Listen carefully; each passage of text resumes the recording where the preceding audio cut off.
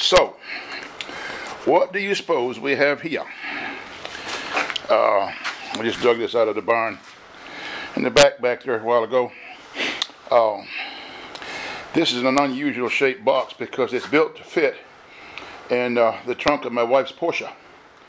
And for the reason is, this is built back in 70 something or another probably. And it's to carry my airplane.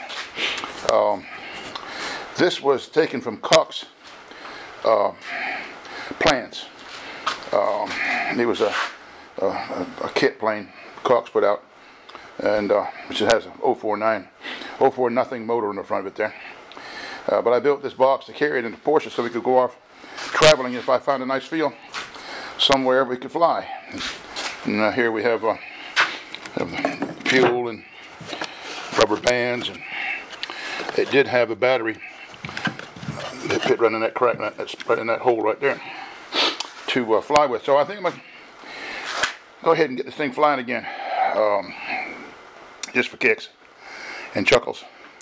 And I don't know if I'll leave 049 power on or not, the Cox motor on it or not, so I may put electric on it. I just don't know yet, but we're going to put her in the air again some more and see how she does. All fits in here into this box and closes up, and supposedly has this is the little guy that flew it back in those days.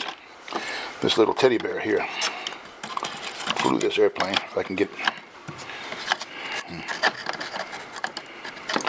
Well, anyway, he fits in there and he flies the airplane. His name is Teddy. He's a bear.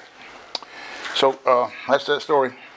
We'll see how it turns out. We may get a video of it flying and put it on the Zubida.